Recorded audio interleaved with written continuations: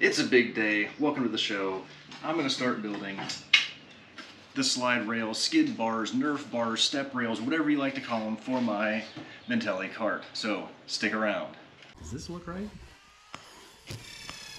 Ow! Where did I put my screws? I'm not sure this is how it's supposed to go. So a little while ago, I mocked up this wooden version of I'm going to call it a skid rail or a rock rail, depending on where you come from and what you want to call these things. I mocked it up in wood, and I'm going to go ahead and start building this out in some metal that I picked up, and I've been practicing my welding, so don't judge too harshly, please. So I have two different templates of these built up, and I'm just going to use this one because they are almost identical with an exception of how they attach to the cart, which I still haven't exactly decided how I'm going to attach them to the cart.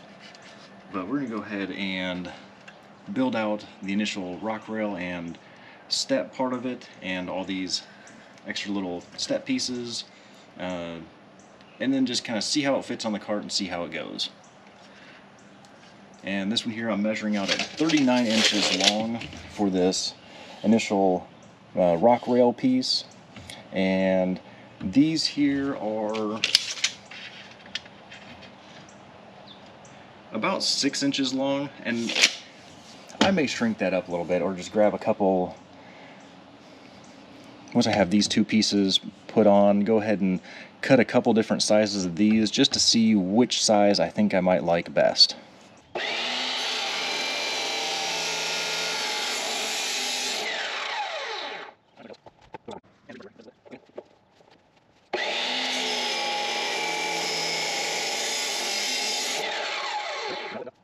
I'm going to use this version 2 over here to lay out all my pieces to make sure that I have everything lined out correctly.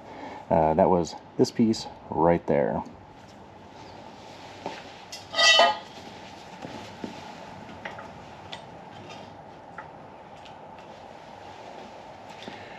And eventually I should have the entire project laid out, one on top of the other. Final draft over first draft, or metal draft over second wooden draft. Don't worry about it. Now the second piece I'm going to do is going to be the front of this step, and I'm just measuring it from the longest part of that 45 over here. It says 18 3/4. I'm not sure how well you can see this, but wood isn't exactly the most precise, especially with me doing it. I'm going to do that at 18.5 just to see if I can maybe snug up that little bit of a gap right there. Just push this over just a little bit, and yeah, it's a work in progress. We'll see how it goes.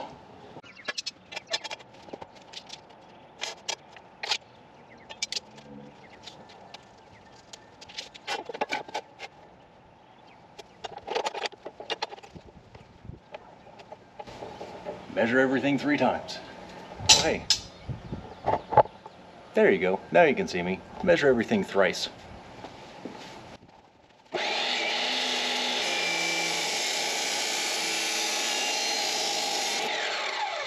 Deburring to do on these, but let's add it to the collection.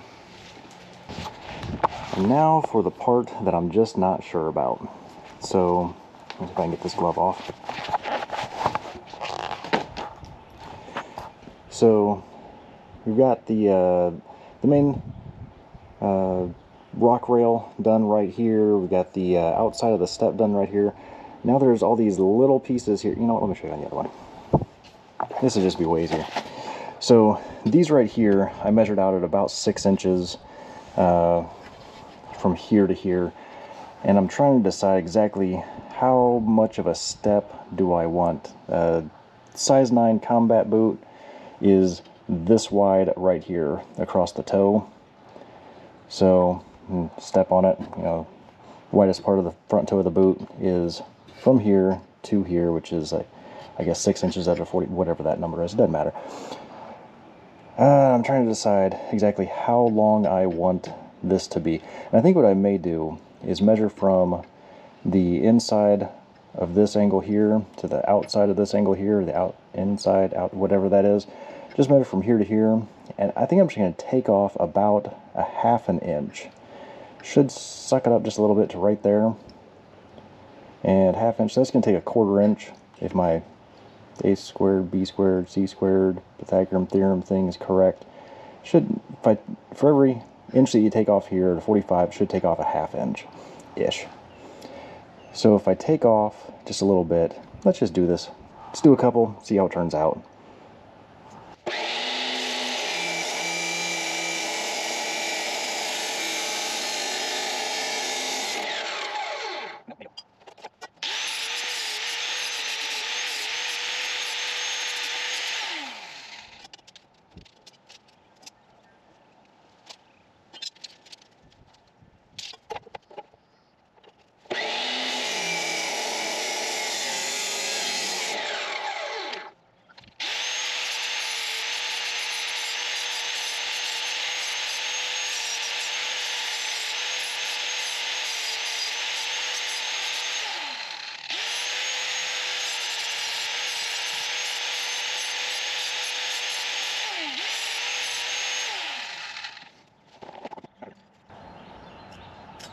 Yep, still hot.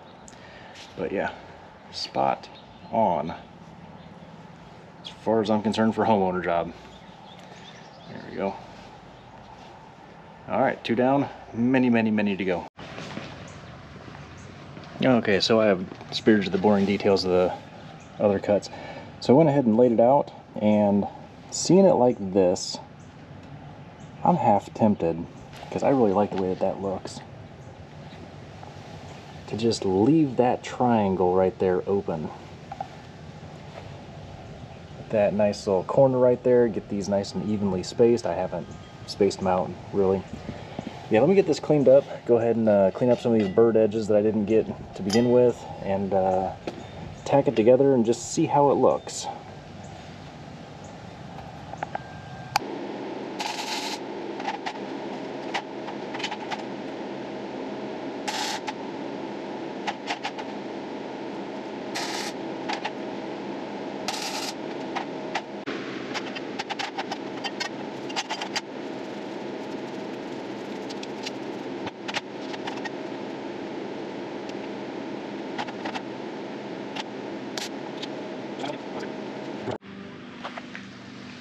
Okay, so we got the right and left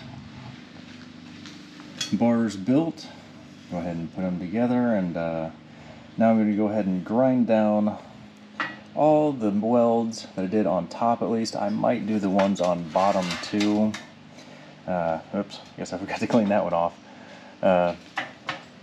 Yeah, I'm going to go ahead and just get these all nice and smoothed up, cleaned up, and take it from there. Finally got them built. Now I just need to finish. Alrighty, so better or worse, these are the end result. I got all the welds that are going to be seen mostly, or stepped on, run into. I got all those ground down. Hindsight, I'm not sure I would ever do that again. I'd probably wear those bad welds like a badge of honor. That was a lot of work to go through for, well, I mean, it does look kind of cool. Whatever. Let's see what it takes to get these things fit on the cart. It's about how I want it to sit. Got it coming right down here, continuing that angle along. Same at the back. The angle just continues.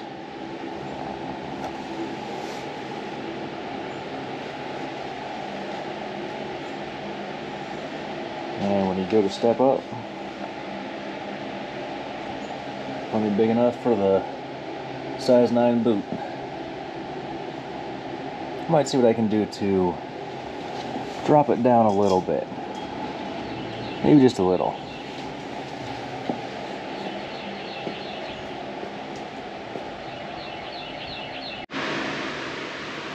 Getting closer and closer.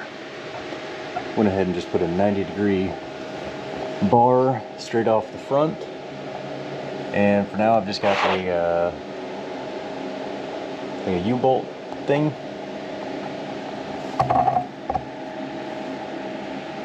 That seems to hold it pretty well. So now I'm going to measure in the back here to this frame rail, and I'm going to go ahead and just put another U-bolt right around this. So I'll have to put it at somewhat of an angle. And I'm not sure exactly where it needs to go.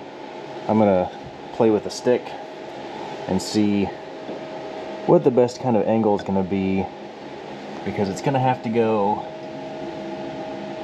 right in there somewhere. So I'm going to get another U-bolt and go ahead and start playing with this thing and see what that angle is going to be. So a few things I've noticed here so far. Trying to sneak in here. Got the 45 measured off right there with that bracket. And I really like that little gap it puts right there. Just make sure it's make it a little bit lower, a little bit easier to step in. And I'll sneak you up in here. Hopefully you can see we got the U-bolt going around the frame right there in the back. And I don't know how much of a limiting factor that's going to be, but it definitely is going to reduce the amount of suspension flex allowable in the rear. But to be honest, I don't know how much it really flexes. I might have to have somebody jump on the back of it just to see if it'll smash the wood. But otherwise, looks like I got my measurement right here. And tighten these down, just finger tight, wiggling them around. This little plate that's on here, I'm gonna have to find something different, something a little bit more robust. Don't want that flexing. In my test fitting, this is the little piece that goes on here, and try and line that up so you can kind of see. It's already bent just with a test fitting, and that was with me barely putting any weight or pressure on it. So that's definitely going to have to be thickened up just a bit. And we got some scrap metal here. Let's grab this. The other thing is, I'd like to have it a little bit thicker and meatier, not just, you know, thicker this away, which that's not a whole lot thicker. I think that's an 1/8.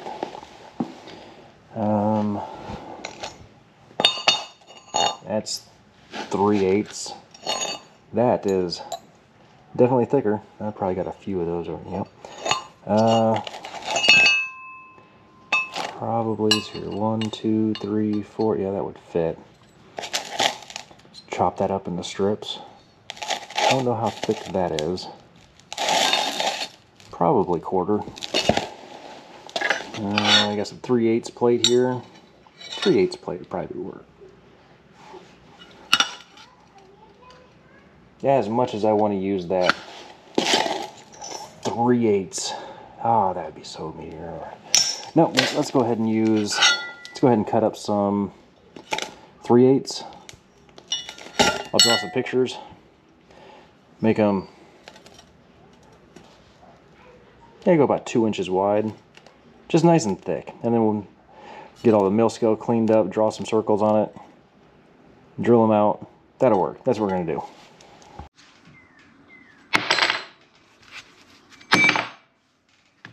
I think mine will be plenty heavy duty enough. Go ahead and draw out some circles on it in the just right spots. Maybe some ovals. Hopefully circles will work. I can't cut ovals. Hey, another day has come and gone, but we have our next slide rail done. Time to put these on now that I got them all nice and cleaned up. And a friend of mine told me about this muriatic acid stuff, and I gotta tell you, this is so much easier. So we got the caps for there, And there we got 4 nice big thick braces to hold everything on. And hopefully tomorrow night we'll get this all put together and I'll throw them on the cart so you can take a look. So here we are, all done up. Got it finally painted. That took a while. And you can see how they stick out just a little bit from the edges, but it is just enough to make a nice little step. And as I kind of said before, size 9 boot. They are plenty sturdy. Hang on a second, let me get some shots of how sturdy they are.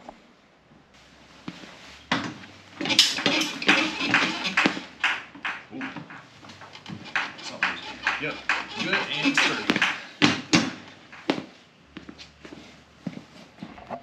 And since somebody may question how well that looks from here, I'm going to hop up on the back and jump up and down. You can see just how close it gets right here to hitting that trailing A-arm there.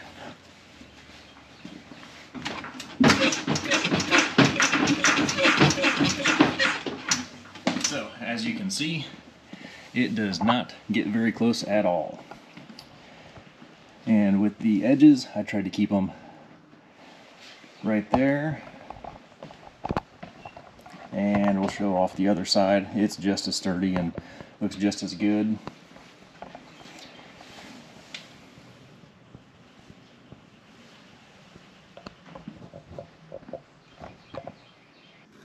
Here's what we look like underneath. There's the U-bolts for the front right here.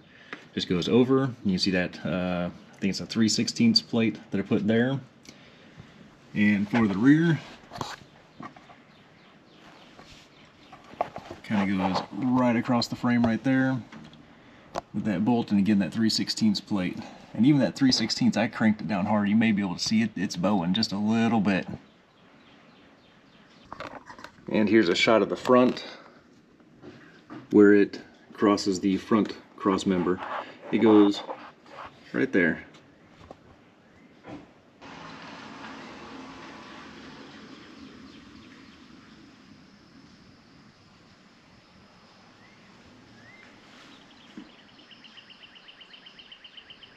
So there we have it. We got our little rails, skid rails, nerf bars, whatever you want to call them, all hooked up. So next up, something a little bit more beefy, maybe a winch.